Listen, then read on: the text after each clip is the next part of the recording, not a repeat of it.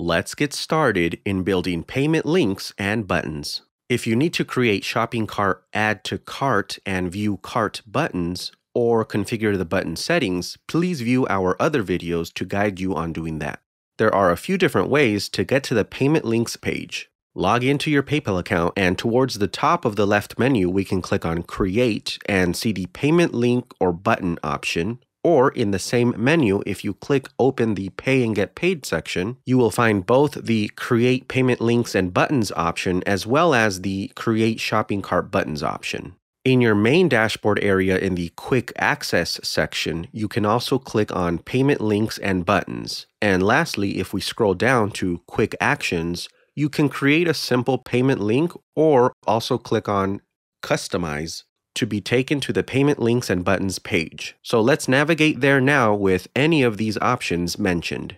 Here we are on the Payment Links page, and you will notice that we can go straight to the preview on the right side, and you can see this settings link here. Or if you scroll down, you will see the Payment Methods settings link here as well. Lastly, if you scroll up and click on More Actions, you will have the Settings option. You can view our other video that goes over all of the settings page options. And if you ever need to get to your current existing links and buttons, you can click on this same menu, the Saved Links and Buttons option. Or alternatively, you can click on the link up here that says Back to Saved Links and Buttons, and that will take you to the list of previously created links and buttons. But for now, let's get started on this page. There are a few things you'll need to pay attention to on this page. There are 3 tabs here: Product, Checkout, and Confirmation. The Product tab is meant for you to provide the information of what you are selling or getting paid for. The Checkout tab includes options which affect your overall order total, and the Confirmation tab displays options of what you can set up after your customer has successfully completed the transaction. The preview on the right is fully interactable and updates in real time as you enter the information. The preview shows only the mobile view, but your customers can pay wherever you paste the link or button. Starting on this Product tab, we are asked if we want to create a payment link and QR code or instead a payment button. A payment link and QR code is useful if you want to get paid by sending a link to someone and don't have a website. This feature will take customers directly to PayPal's fully hosted checkout page. And the payment buttons are here if you would like to obtain code from us to apply on your own website. You have the option to get code for our stacked buttons, as you see in our preview here, or our single button, which you can toggle the preview here. Let's go back to the stacked buttons preview, and for the purposes of this guide, I'll leave this option as payment buttons. But if you aren't interested in this option, just note that the options below are all identical for the payment link and QR code option, with the exception of one section that I'll make sure to call out during this video guide, so everyone can follow along all of these steps irrespective of which of these 2 options were selected. So let's go ahead and get started. Let's give the product that we're selling a name and an optional description here. I just pasted this, but as you paste or type, you will notice the preview updates on the right side to give you a rough idea of how it will look. For the price section, you can select for the customer themselves to decide the price if you have bespoke prices for each customer or any other reason, or you can leave it on one set price and set your price here. That's what I'm going to do for this example. I'll put a price here and make sure your currency is accurate as well. Optionally, you can toggle on quantity if you'd like to set a maximum number that the customer can purchase of this product. Again, optionally, you can toggle this on under Images and upload up to 5 images here for your product. That's what I'll do right now. I'm going to go ahead and just upload and find the images on my local computer, select them, and you can do multiple images up to 5. I'm just going to do a few images here. I'll speed it up.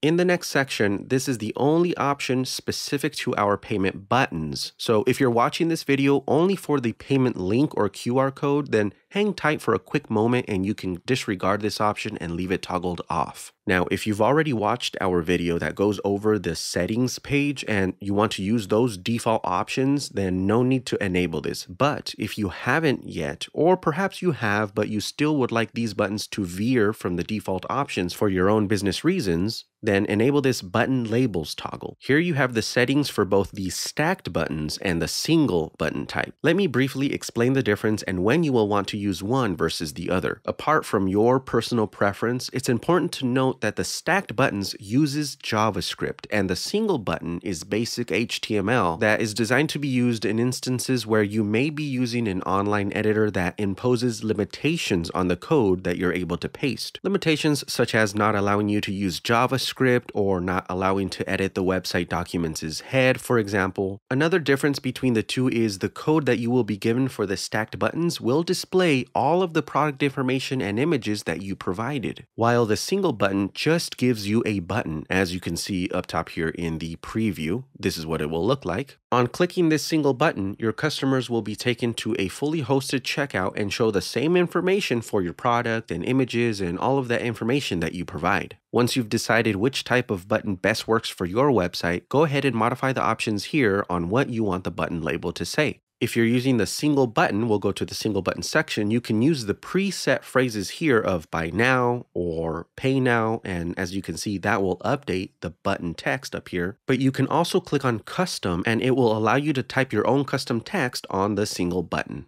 Let's click on show more options. Now the remaining options apply to everyone, the payment links and QR codes, as well as the buttons. So we could all follow along again. If you want the customers to have the option to leave you a quick note during checkout, you can toggle this one and you can also make it mandatory if you'd like. Simply add a label for this option. If your product has a SKU or any sort of product identifier that you want to associate with this button, you can toggle this on and add that here. You also have the option to add product variants and track product inventory. You have up to 3 different variants that you can add, but just keep in mind that only the options of the first variant of your product can have their inventory tracked. Let's demonstrate the variants by toggling it on and giving this product variant a name here. We give you the option to also vary the price per each variant option by checking this box here, as well as add individual pictures for each option, but you could only add the price per option and the images for the first variant. The second and the third variants only include names and option names. So let's take a moment to configure a few variant options here, along with their respective images and prices.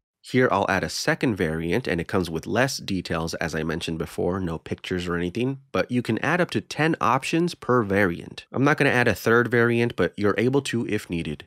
Let's toggle on the inventory option now and you'll see the individual options for the first variant will already be displayed here. We already added a product ID or SKU at the top, but you must add the item ID for the variant options here, as well as the quantity of each option. Optionally, you can decide at which quantity threshold amount you would like to get an email alert regarding this variant option. Check this box if you want to allow customers to purchase items even if they are out of stock. Otherwise, if the inventory tracks an item out of stock, customers will be unable to purchase it when they arrive at our hosted checkout. Lastly, for this tab, if we scroll up a bit for the price option, if you selected customer set price, if we scroll down, the last option will then be label for invoice ID.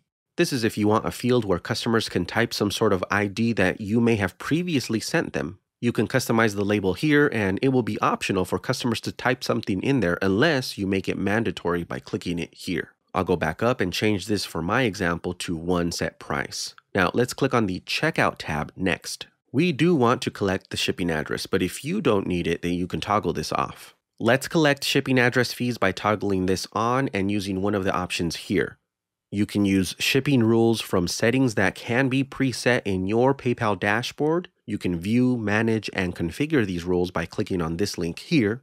Or you can set a fixed shipping price for this product. You can also tell customers this product has free shipping, or shipping may not be applicable for this product if you didn't originally collect shipping address. Let me change this to what I would like here. Lastly, you can toggle on taxes, and similarly, you have these options to preset the tax settings yourself from within your PayPal dashboard's general tax settings, which you can customize clicking on this link here, or you can determine a specific tax percentage here, or perhaps taxes aren't applicable for this product. I'm going to go ahead and change this here to what I would like. Lastly, we can click on the confirmation tab and you have the option to enter a custom return URL where customers will be redirected to after a successful checkout. If you create another different product button altogether, you have the option to use yet a different auto return URL for that other product. So you can enter a generalized URL here like so, or you can also be specific to this product. I'm going to change it to what I would do here. Once you're satisfied with all the modifications, you can click on Build It at the top right.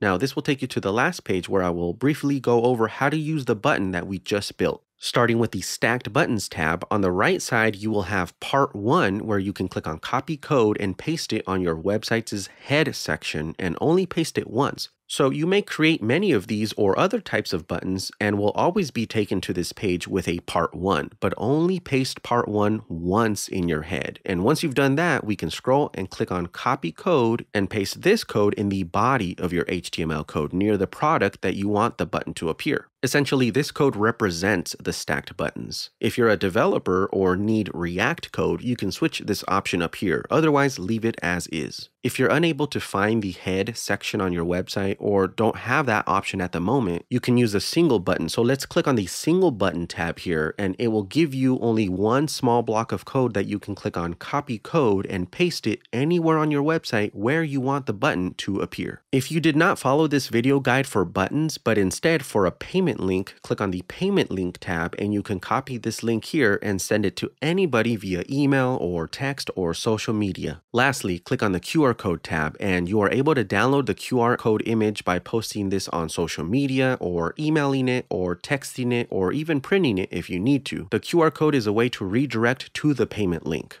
Once again, if you ever need to see the code to any of your previously created payment links and buttons, you can click on this link here that says back to saved links and buttons, and that will take you to the list of previously created links and buttons in case you need to edit them or view the code once more.